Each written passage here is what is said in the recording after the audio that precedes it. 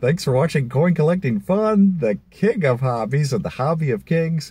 I don't follow a set upload schedule, so please subscribe to this channel if you're not already a subscriber so that you'll be notified of future Coin Collecting Fun videos just as soon as they're uploaded to YouTube. It's time to do an unenveloping, and what I'm going to do is just actually already scored this envelope, but I'm going to pull this off camera for a second so that no address information shows up, which is why I use a P.O. box for this channel. And so let's see what we have here. And we have an envelope inside an envelope here. An envelope attached to a piece of paper. So I pulled that off the paper, and some of the paper remains there. Okay, so now we're left with a small envelope here.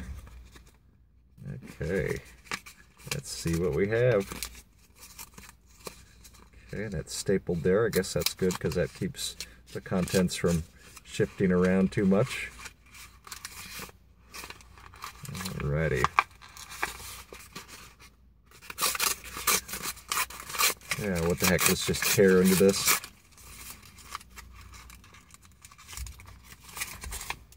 And here's what we have, a 1964 Lincoln cent. And look at that. Looks just as good as the day it was minted. Look how incredible that is. Looks like it's brand new. But the 1960s was a long time ago. So this has been preserved in the original government sealed cellophane for all these years. All these decades. All these generations. So definitely check this video out again in the next 50 years to see what this is worth. This didn't cost me too much. It cost me more than a penny. But just look how beautiful that is. Look at the way that reflects the light. Oh man. So this thing is looking beautiful both front and back.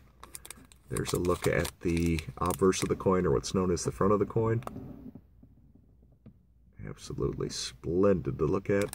And there's a look at the reverse there. This is composed of 95% copper, with the 5% balance being composed of tin and zinc. And so of course we see Abraham Lincoln in the center of the coin, and we see Liberty and God We Trust at top, 1964, which is the mintage year, and that was quite some time ago. So I believe this is going to be a good investment. And here we see United States of America, E Pluribus Unum. We see the Lincoln Memorial, and if you look at the very center of the Lincoln Memorial, you can see Abraham Lincoln statue. It's really small, but it's on there right in the center of the Lincoln Memorial. Looking around for a pen so I can point that out, use a pen as a pointer. I know I've got an extra pen around here somewhere, or two or three. So it's really small, but you can see it. So I'm going to use this pen as a pointer here. Right there. It's right in the center. And this will be a perfect example where you can see that, because this penny has not been worn down over time. Some of them that are in daily circulation get kind of worn down where it's hard to see Abraham Lincoln statue, but it's really small. See if we can get that to show up here.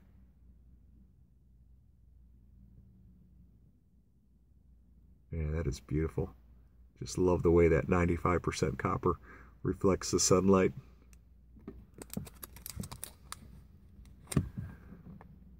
Boy, that's looking good.